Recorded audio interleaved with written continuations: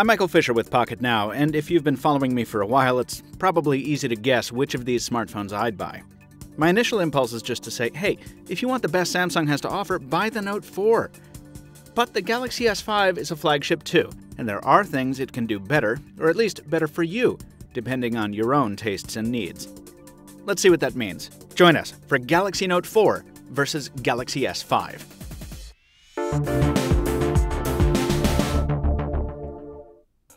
While these phones are technically part of the same generation, or at least part of the same release year, and each one bears the same visual language, the differences in build are actually quite striking.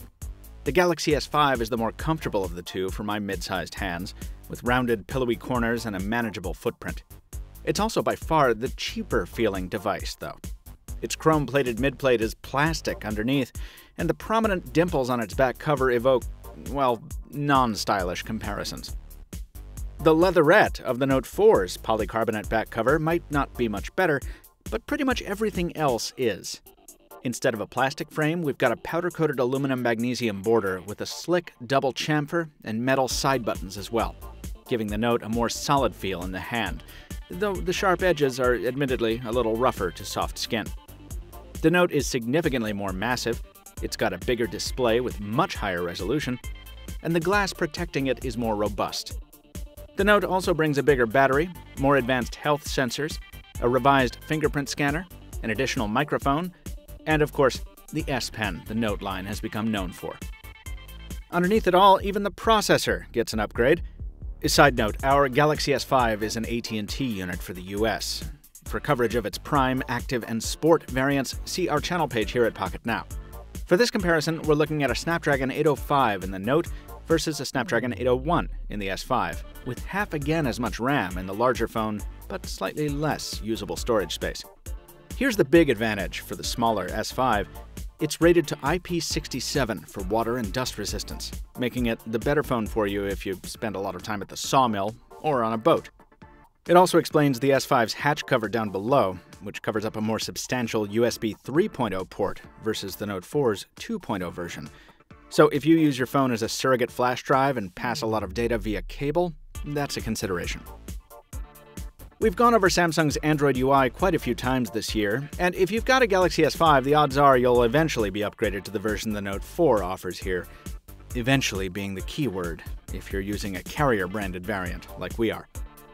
For now, the gulf in versions lets us see what changes Samsung has made in just 6 months. The Note 4 leans more on lightweight, transparent design elements, while the S5 shows the company's older habit of squeezing in color wherever possible. That, combined with the refreshed magazine and multitasking views, give the Note 4 a slightly more modern feel.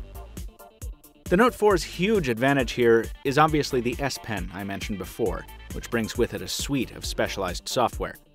We talk a lot about the S Pen in our Note 4 review and in a dedicated S Pen lesson, so here it suffices to say that Samsung's stylus is for more than just doodling.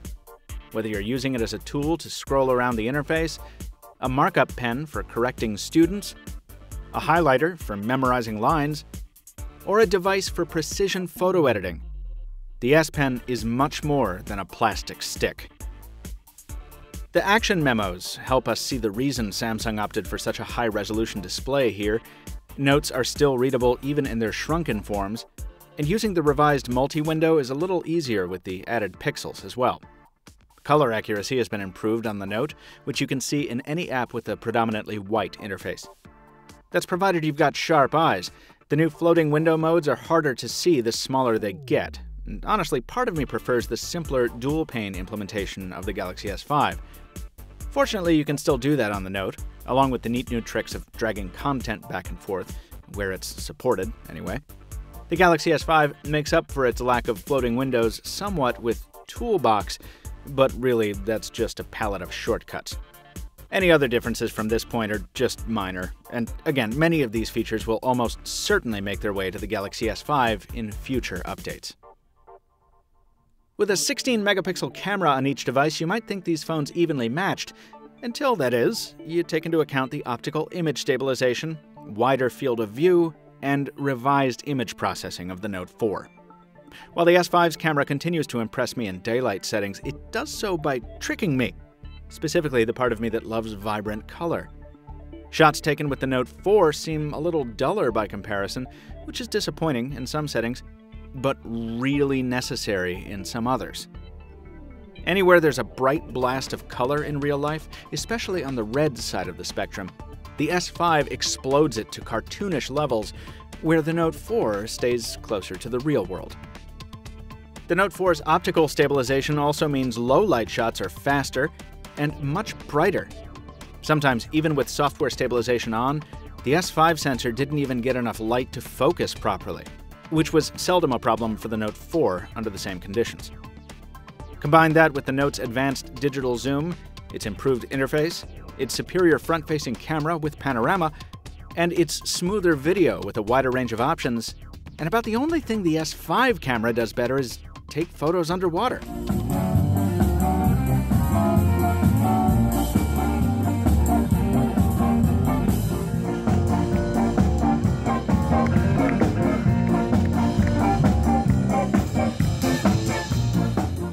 Newer, better, faster.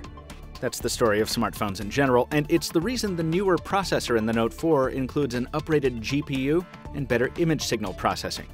But that Note processor is also driving more pixels, so day-to-day performance between these two is similar, which is to say that responsiveness on both is often great and sometimes not so great, leaving you waiting a beat or two while the system catches up. That doesn't affect how the silicon behaves when the throttles are firewalled, though, and demanding games are no problem for either of these phones. In this sense, the higher-tier guts on the Note 4 are more valuable in a future-proofing sense. If you're looking for a phone that's going to last you the full 2 years, well, sure, go for the 805 over the 801. A more concrete improvement is found in the speakerphone, which is throatier and bassier on the Note, making it more forgivable that Samsung has tucked it way around back, again.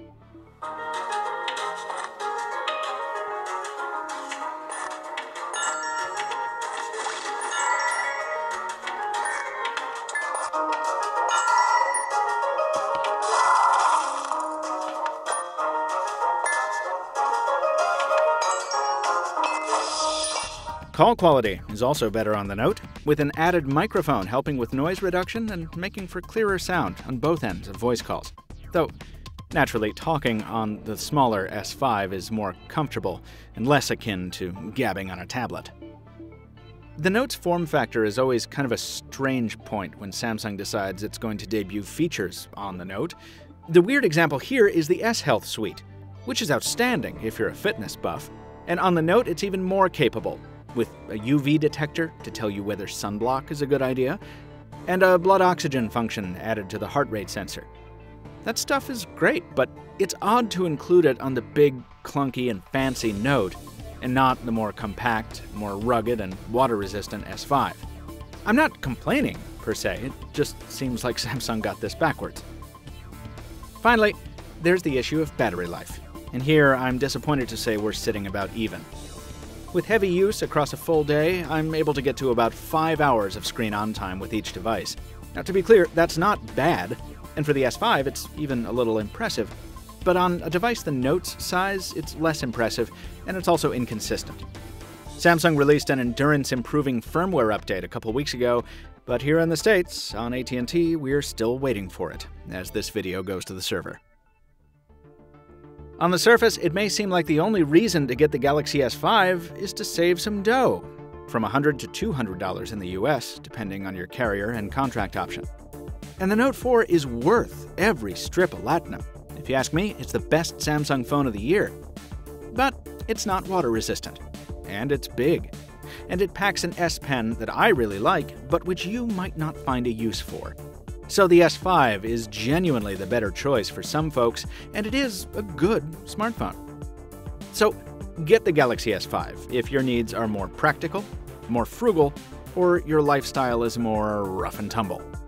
Get the Note 4 instead if you want the elite, the bleeding edge, and the phone that can replace your tablet. If you want more details, we've got huge reviews for each of these devices, folks. Check them out at Pocketnow and here on YouTube, and please subscribe and give us a thumbs up if you enjoyed this comparison. Till next time, this has been Michael Fisher with Pocketnow, Captain Two Phones on Twitter, reminding you that bigger isn't always better, except when it is. We'll see you next time.